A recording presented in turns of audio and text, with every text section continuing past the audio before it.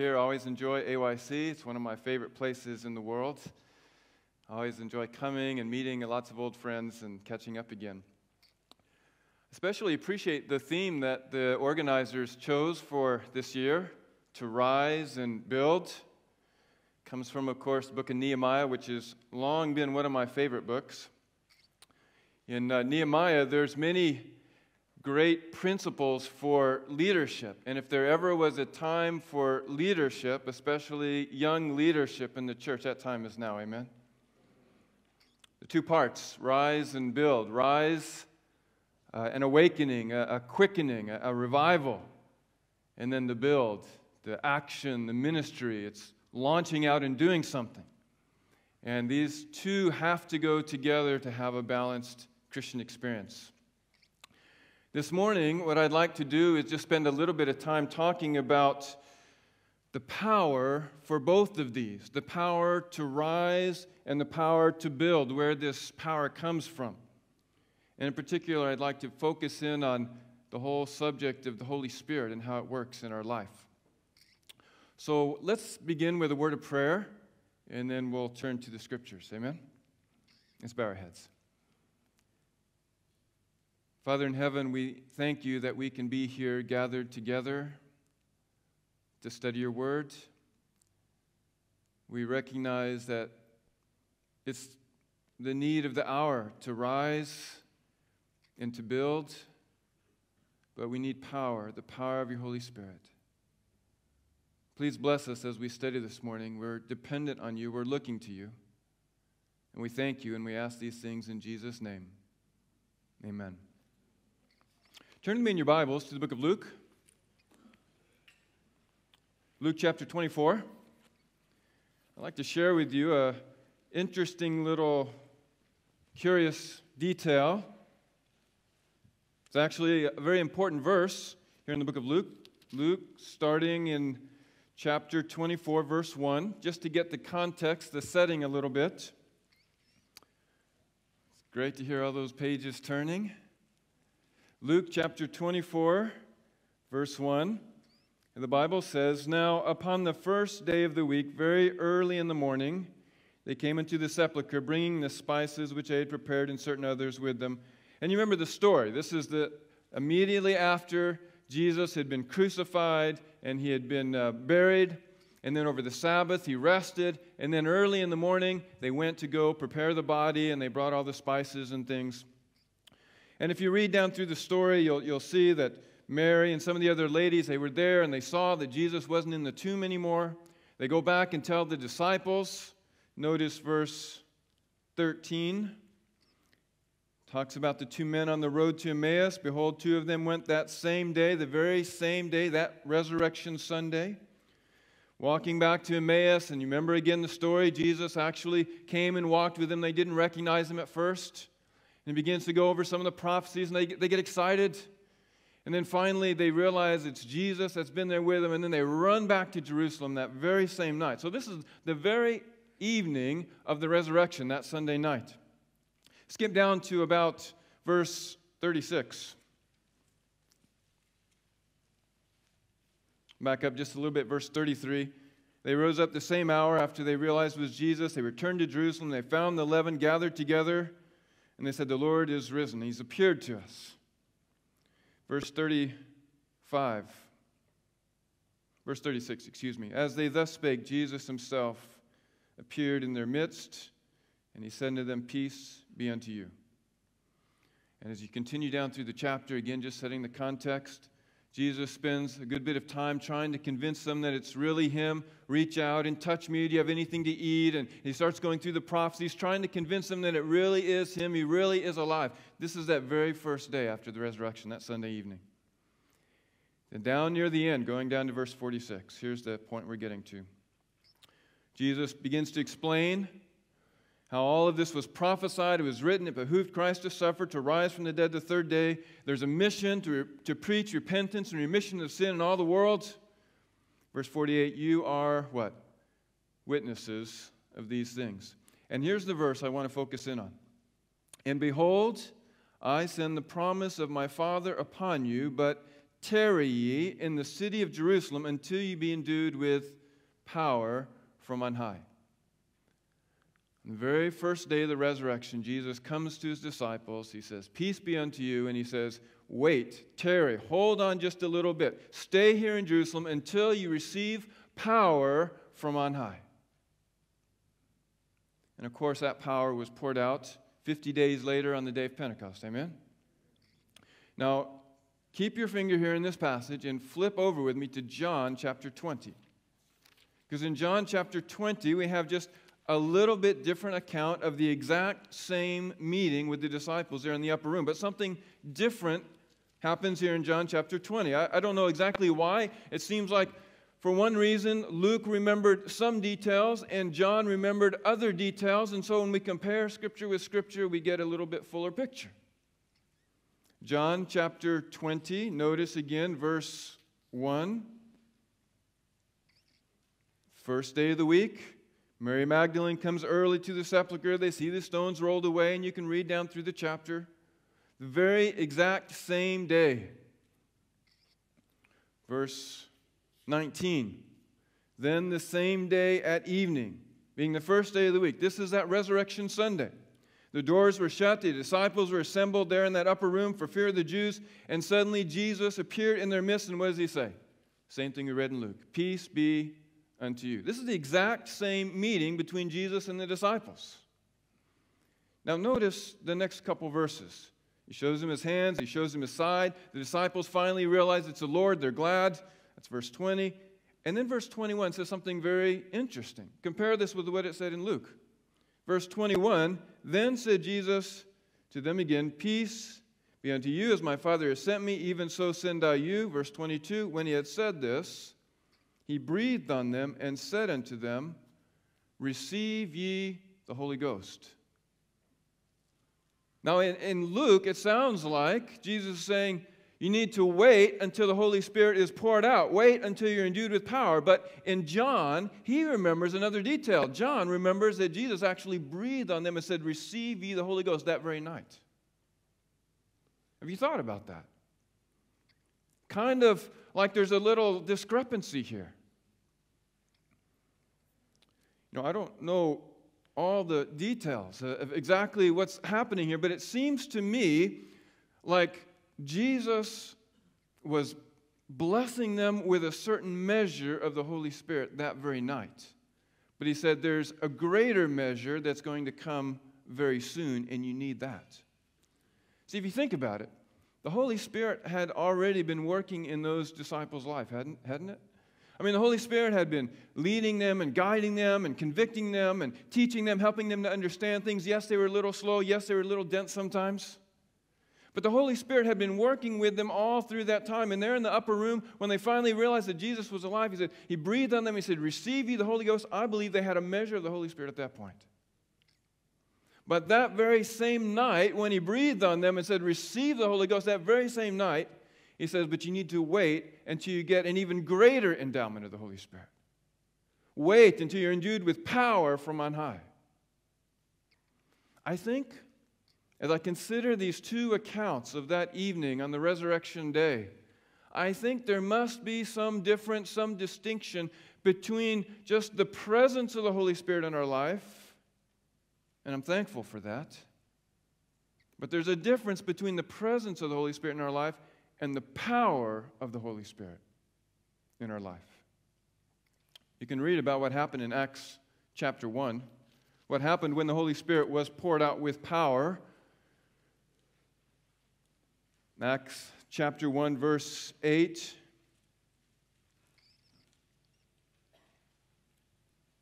This is Jesus just before his resurrection. This is 40 days later. He had been meeting with them for some time. He says, but you shall receive power after the Holy Ghost is come upon you, and you shall be what? There's that word again. In other words, the disciples had the presence of the Holy Spirit working in their life, but they couldn't really become witnesses until they had what? The power of the Holy Spirit. And that power was poured out on this very day, or 10 days later, actually, and on the day of Pentecost, 50 days after the resurrection, the Holy Spirit was poured out without power. And you remember the whole story. Peter and John, they start preaching, and they're convicted in their heart. What do we have to do to be saved? And he says, repent and be baptized. And the Bible says the same day, 3,000 souls were added into the church. The power of the Holy Spirit, when it was poured out, their witness became effective, and many, many people were converted to the truth. The Holy Spirit had been working in their life for years. Even before they met Jesus, I'm sure the Holy Spirit was working and guiding and preparing them. And during those 3.5 years that they traveled around with Jesus, I'm sure the Holy Spirit was making impressions and guiding them and transforming their lives. And after the resurrection, they finally began to understand what the gospel was all about and what Jesus had accomplished. And it began to sink in. And they're there in that upper room for those last 10 days after Jesus ascended. And they're praying and they're searching their hearts and confess. The Holy Spirit was working in their life, no question about it.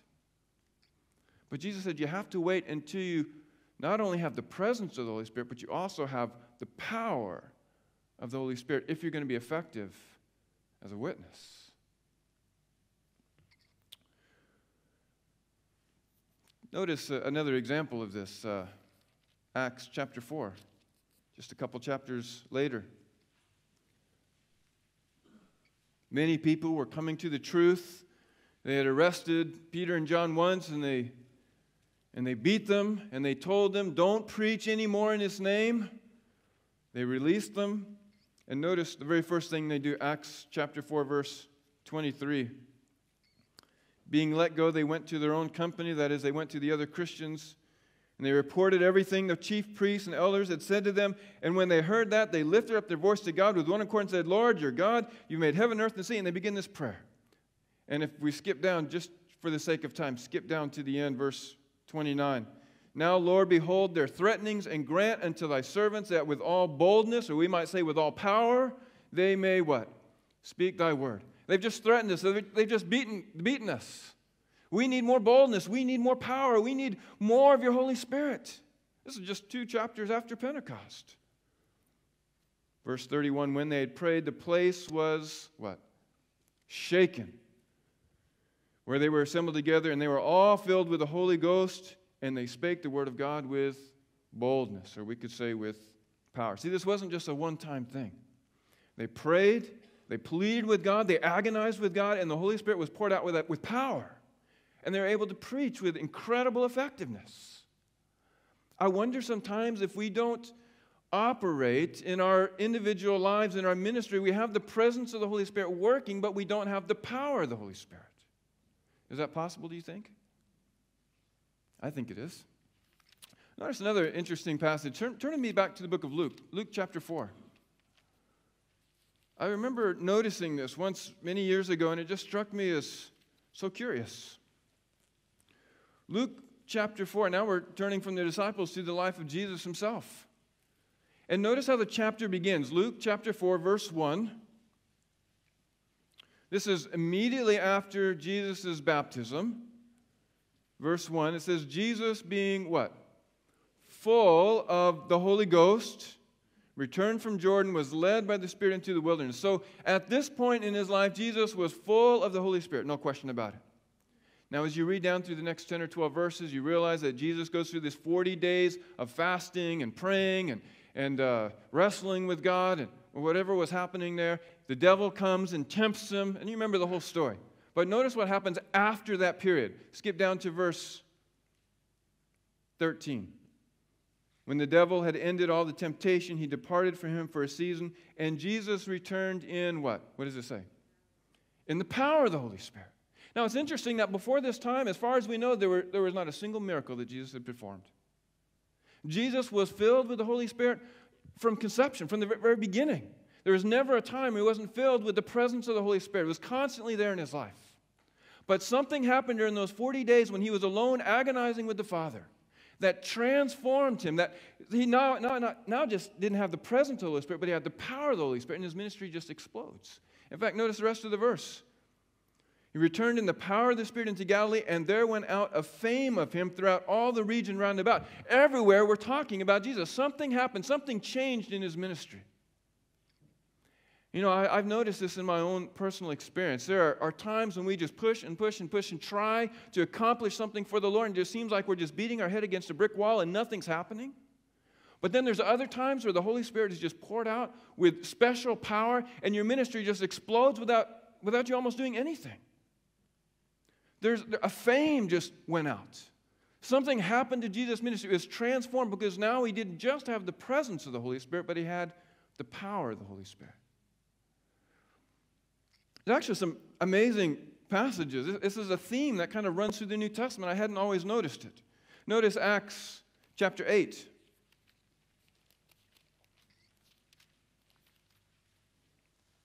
Acts chapter 8.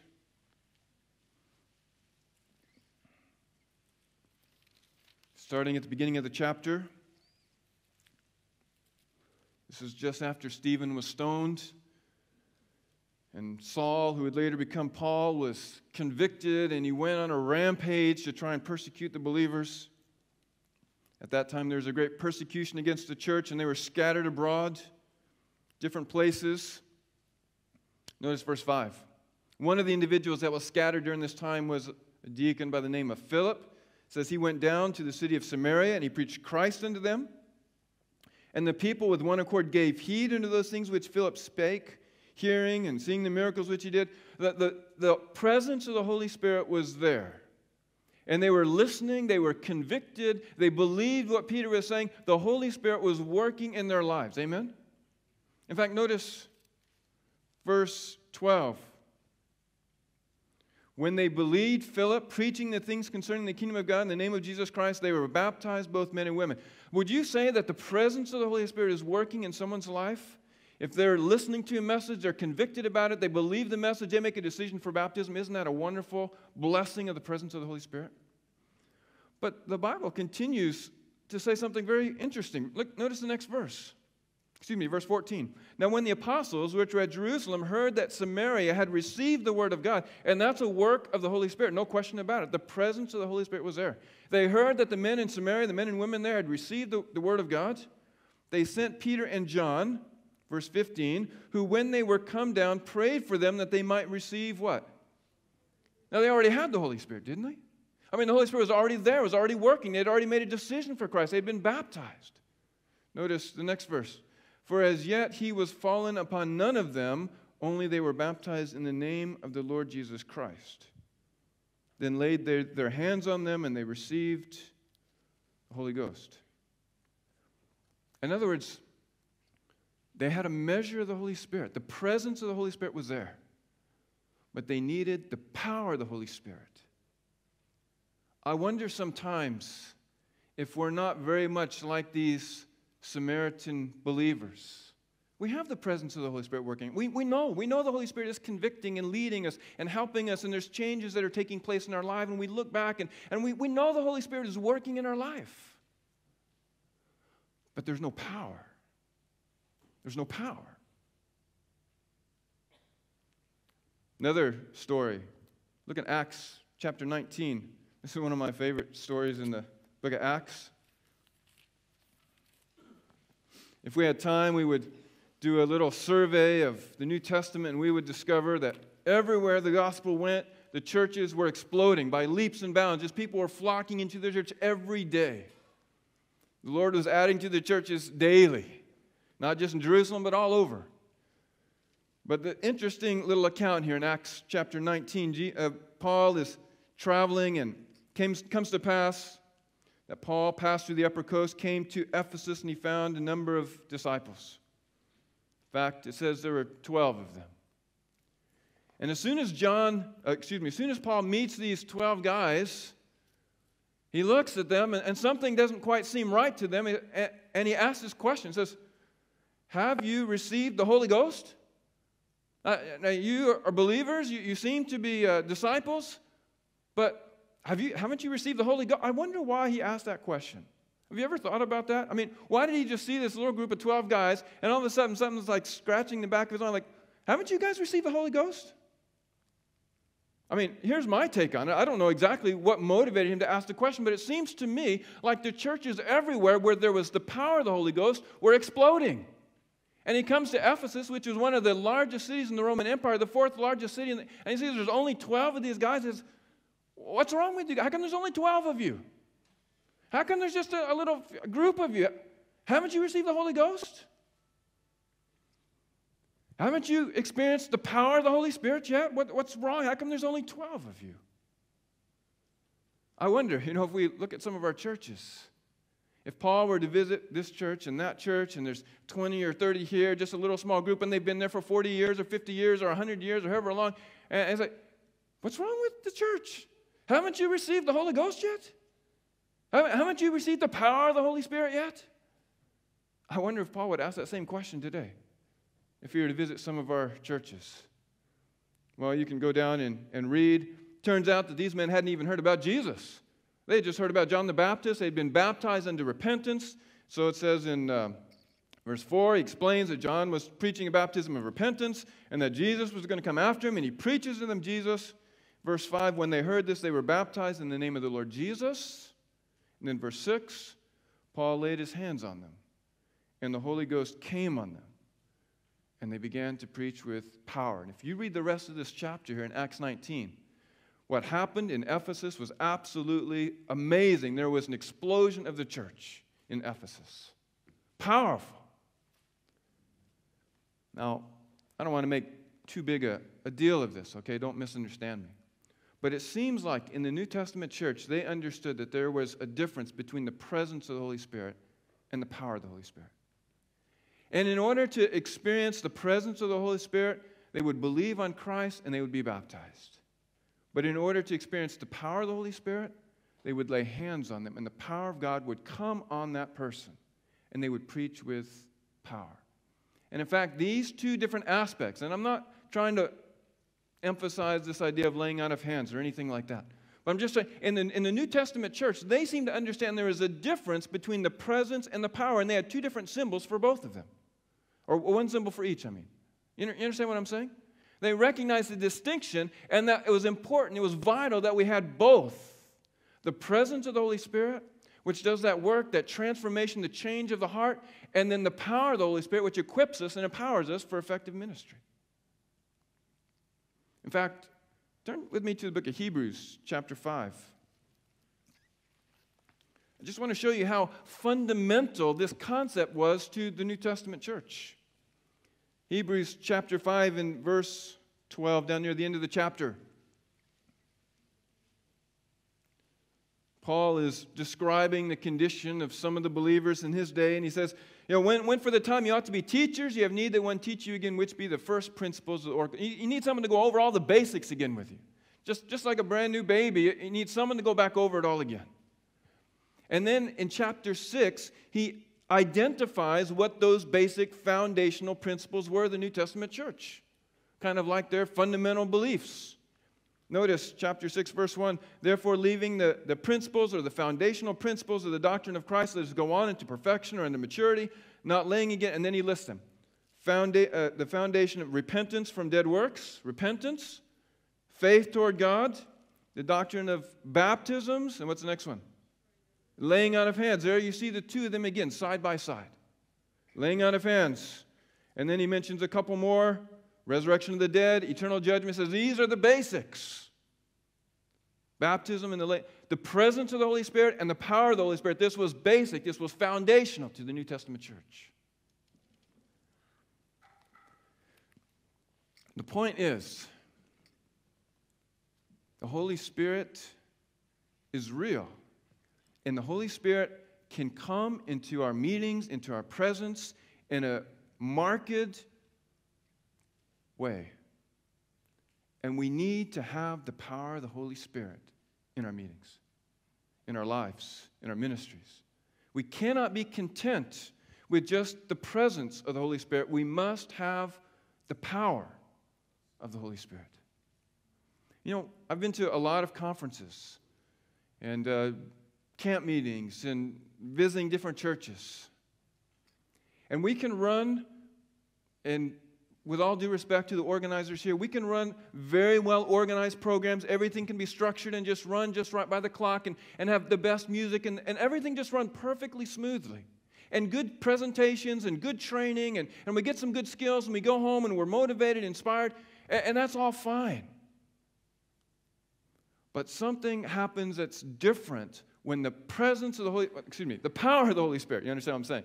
We can have the presence of the Holy Spirit in our meetings, and we can go home and we can be blessed, but when the power of the Holy Spirit is poured out, something different is going to happen. I remember one time, this is probably the first time I ever saw the power of the Holy Spirit manifest. It was in my little home church. I was just a brand new Christian, less than a year old. And I was in my early 20s. And I don't remember, I would just sort of vaguely remember, but we had a guest speaker come to our church. And I don't remember even what the occasion was. He had been raised in Cuba, had gone through different persecution, and he just gave the Sabbath morning message. And it was a very simple message. All I just vaguely remember is he was talking about how we need to be more loving, that there's people in our church that are hurting and broken, and we need to have the love of Christ. And I saw something I never saw before happen in that church. All of a sudden, while he was speaking, the power of God was poured out. And virtually every person in that congregation just started bawling their eyes out. It was real. I mean, it happened. I never saw it before. I never saw it after. At least not in that church. The power of the Holy Spirit came, and I don't know what was different about that, but I suspect it was because that speaker had spent time on his knees just pleading with God, and God blessed with an outpouring of the Holy Spirit. I remember not too long after that, I went to a camp meeting.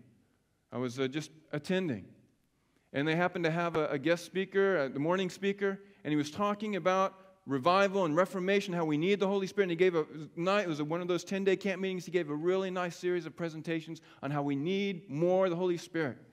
And I happened to stumble across someone that was leading a little prayer group, and we'd go up on the hill every morning at 5 a.m., and we would just plead and agonize. I didn't know that most Christians don't normally do that. I just assumed you did that. We'd get up early and we'd go up and pray and just plead with God. And we started with just a little small group, like maybe 4, 5, 6 people. And as the week progressed, more and more people started coming. Pretty soon we had 3, 4 groups just meeting up there on the hill. Early in the morning, we out praying under the stars. Just wonderful experience. And I could almost just sense our faith just reaching higher and higher and higher. The last morning of the camp meeting, same presenter was up giving the morning devotion. And he gave an appeal. And this was a big camp meeting. There were probably 1,000 people there. I don't know, several hundreds at least. He gave an appeal, and it was like the Holy Spirit just came on that congregation, and everyone just stood to their feet, and they just pressed towards the front. I don't think he was really expecting that. And he said, we just need to pray. And the whole group, 1,000 people, imagine this big, gigantic auditorium, just broke out into spontaneous prayer, and different people would be praying. And I don't want to sound sensational or fanatical or anything like that. But in the middle of that prayer, I still remember this to this day. We heard this, my eyes were closed, I had my head bowed. I still remember, all of a sudden we heard this loud, booming voice. And I don't know who it was. Someone said, "You have been praying for me. I am here in your presence." And just gave a short message. It was like, when my character is reproduced in my people, you will see things you've never seen happen before. And it was just a short message. And the conviction of the power of the Holy Spirit just came on that kind, and we just started. I remember I was just trembling from head to foot. Now, I don't know if you've ever experienced the power of the Holy Spirit poured out in your life. But I've had experiences like this here and there just on occasion over the years. Like one time I was out at Weimar College. I was teaching there, and we planned a little retreat for our students. It was a beautiful campgrounds, and they had asked me to do some of the meetings for that weekend. This is actually when our fast ministry just very first began. We just had a small group of guys, and we'd meet early in the morning. We'd get together and pray and memorize our scriptures, and we were doing some training just back in the early days, a long time ago. Still remember this with so much fondness. And over the course of the weekend, I was sharing some of the different things that God was laying on our hearts as a team of young guys. And that Saturday night, I gave a presentation, and it was about how we need the Holy Spirit in power. Talking about the early and the latter rain and some of those things. And it was just another presentation. I was just sharing and preaching my heart out, as we do sometimes. And I was ready to call the meeting to a close and sit back down when all of a sudden, a young guy, a young college student, he got up in the back of the room and I could just see he was just shaking from head to foot. And he walked down to the front and says, I got to share something. Can I share something? Now, this was a little informal, okay? This was a little, it wasn't that odd a thing, but he just came to, I got to share something. I said, okay, whatever. And I just stepped aside and I let him step up to the microphone. And he was literally just shaking. And he got up and he shared this testimony. He said, what Dan has been sharing is just, it's so true. He says, when I was a young boy, I couldn't read. I had a problem, I could not learn to read. And someone encouraged me to just take the scriptures and try and start reading the Bible. And I started reading, and I actually learned how to read just by spending time in the scriptures. And he was just like under so much conviction because I had talked about the importance of the Word of God in connection with the revival. And after he was finished just sharing it, we got to get back to the Bible. He bolted out the door and just ran. I don't even know where he went.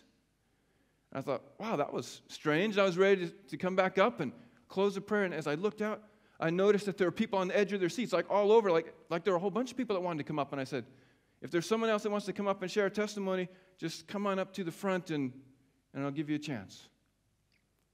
And all of a sudden, like half the group just went over to the side and they got in a long line and they got it. And I didn't know what else to do. I just went down and sat down. So I remember sitting over there about where Brother Skeet is. And just sitting down there just watching. And I'm sitting next to some of the guys on our team. We're just looking at it because we had been praying for revival. We had been praying for revival. And for the next 4 hours till past midnight, we only had maybe 80 or so students there. For the next 4 hours, we had people just coming up, and they were just pouring out their hearts and just sharing. They were under so much conviction, they'd break down and start crying, and people would come up and start praying. I'd never seen anything like it in my life. I'm all for good organization and programs and structure, and I'm so thankful that we have the presence of the Holy Spirit that's working. But you know what we really need? We need the presence and the power of the Holy Spirit in our lives. I could tell you many other stories, at least several others. We just started a class online. We have a little online training school. We have about 3,500 students around the world, lots from Australia, by the way. Appreciate that. And we started a conference online on the Holy Spirit. And we had about 75 people participate in that first conference. And one of the questions was if we kind of talked about some of these things. And I said, how many of you have had experiences along these same lines? Just share an experience you've had. And we just had person after person share one story. A lot of times it's just one occasion, one event, or maybe a couple times. But just like the testimonies that were shared were just amazing. The Holy Spirit is still alive and well today. The Holy Spirit is able to work not just in the small, soft, gentle ways that we're so accustomed to, the presence of, but He's willing to come and work in power today. We need that power. I appreciated our convener last night reading this quotation from, at least the reference I have, is Volume 1 of Selected Messages, page 122. I want to read it again. This has perhaps been the most convicting quote to me in the entire Spirit of Prophecy. And I've thought about this and I've wrestled with this many, many times. The old standard bearers, the old pioneers of our church, they knew what it was to wrestle with God in prayer and to enjoy the outpouring of His Spirit. They knew what it was to get down on their knees and just plead and agonize with God, maybe for hours, maybe spend the whole night just pleading with God, and they would actually experience the outpouring of the Spirit. They had the Holy Spirit work. They had the presence of the Holy Spirit, no question. The Lord was leading, the Lord was guiding. But they knew that there was something more they had to have. And they would just get on their knees and they would plead with God until they actually experienced the power of the Holy Spirit. The old standard bearers knew what it was to wrestle with God in prayer and to enjoy the outpouring of His Spirit, but these are passing off from the stage of action. And who are coming up to fill their places? How is it with the rising generation? Do they know what it means to wrestle with God in prayer and to actually experience the power of the Spirit of God poured out? How is it with us? How is it with me? It's a pretty convicting question, isn't it? Do I really know what that is? To wrestle with God and see the outpouring of the Holy Spirit. page before that, that section on revival and reformation, it begins like this. A revival of true godliness among us, that rising, right? A revival of true godliness among us is the greatest and most urgent of all our needs. To seek this should be our first work. There must be earnest effort to obtain the blessing of the Lord, not because God is not willing to bestow His blessing upon us, but because we are unprepared to receive it. There's a work of preparation that has to take place before we can experience the power of the Holy Spirit. The presence of the Holy Spirit is always around, always working, and I'm just so thankful for the mercy of God to give us the presence of the Holy Spirit. But He wants to come in power. But there's a work of preparation that has to be done. And if you read through that section, we don't have time to go into it tonight, but it talks about what that preparation is. There must be confession, humiliation, repentance, earnest prayer. The blessing will not come except in answer to fervent prayer. But we have to at least have some sort of consciousness, even if it's just a remote, distant sense. We have to believe that it's possible to have more. That our experience with the presence of the Holy Spirit is not all there is. If we don't believe that, how are we going to plead and pray and agonize before God? Because we want more. We'll be satisfied with what we have. Amen? It's not easy. I just started pastoring a few months ago. We have a nice little church. We have about 300 members, not all attending, but working on that. And we have lots of programs going, and we have some good leadership in that church, and all kinds of things are going, training and outreach, and trying to get more going all the time. And we're just trying to tighten things up and get our program running better and better. But I have a guy there in my church. His name is Ed Gutierrez. And every time, he's constantly sending out these little memos, these little emails, reminding us how programs are not enough. We need the power. I keep saying the present. We need the power of the Holy Spirit in our life. There has to be real conversion, real transformation, real heart-searching, real agonizing with God. We can run all the programs just as nicely and as well organized as we want, but we have to have the power of the Holy Spirit, or we're just spinning our wheels. I thank the Lord for Ed. He's a challenge to me, constantly challenging me not to be content with the form, but not having the power. That same section there in Selected Messages, page 124, there is nothing that Satan fears so much as that the people of God shall clear the way by removing every hindrance, so the Lord can pour out His Spirit. If Satan had his way, she continues, there would never be another awakening, great or small, to the end of time. But we are not ignorant of his devices. It is possible to resist his power. Amen? When the way is prepared for the Spirit of God, the blessing will come. When the hindrances are removed, when the obstacles are taken out of the way, Satan cannot prevent the Spirit of God from being poured out on his people, on God's people, with power. He cannot stop it. Can't.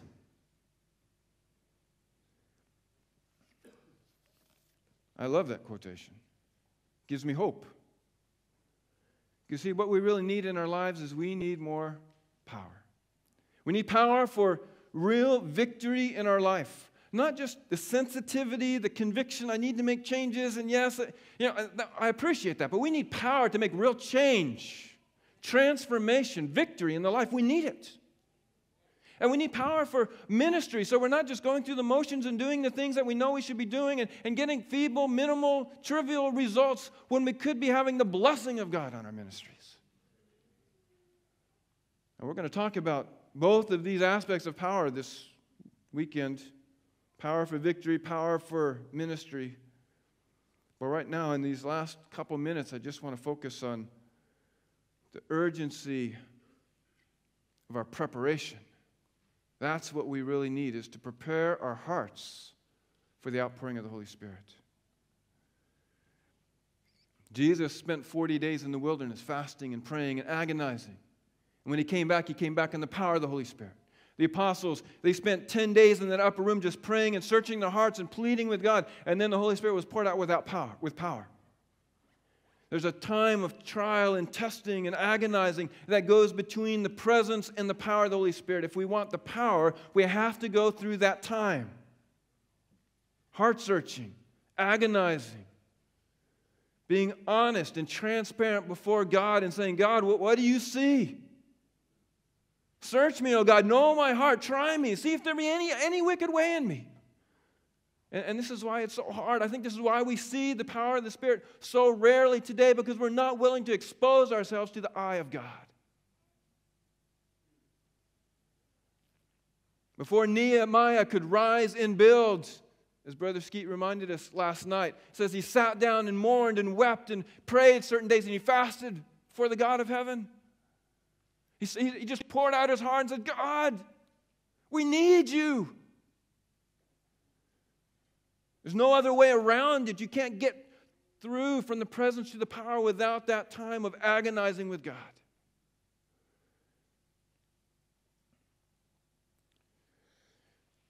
Appreciate our conferences like this. I really do.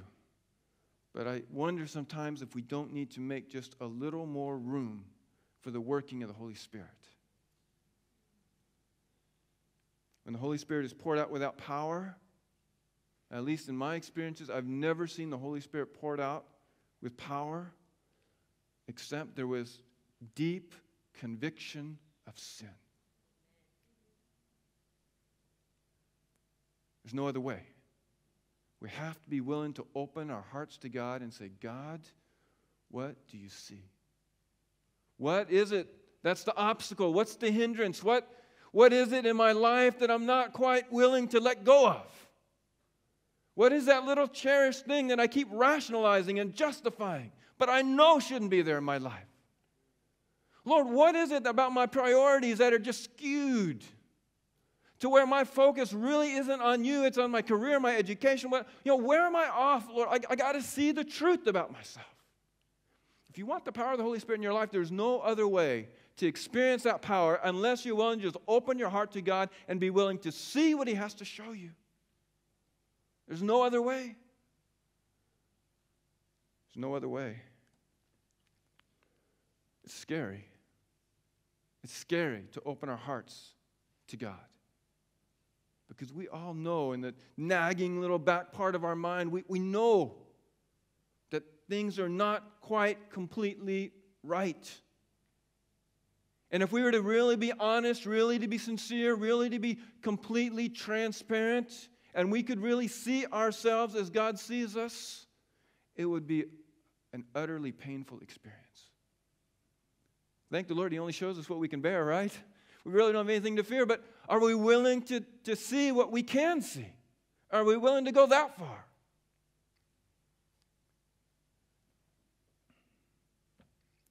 True repentance.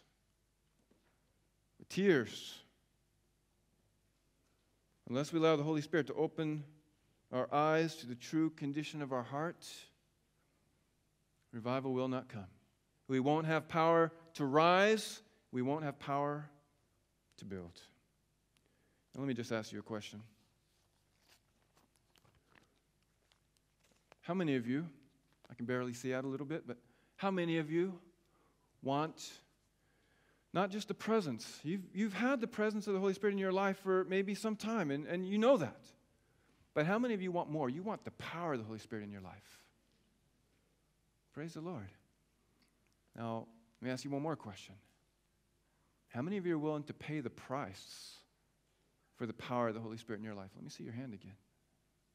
Now, you realize when you're raising your hand, what you're saying is, I want God to show me my true condition.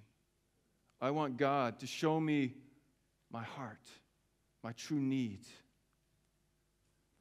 I'm willing to make changes. I'm willing to have God just change me.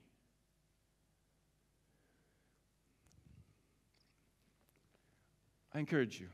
I'm going to ask just a favor in closing. I want to encourage you to spend some time alone with God. Even if you have to, skip a meal or lose a little sleep or something, but get some time alone with God and just open your heart to the eye of God. May God bless each of you.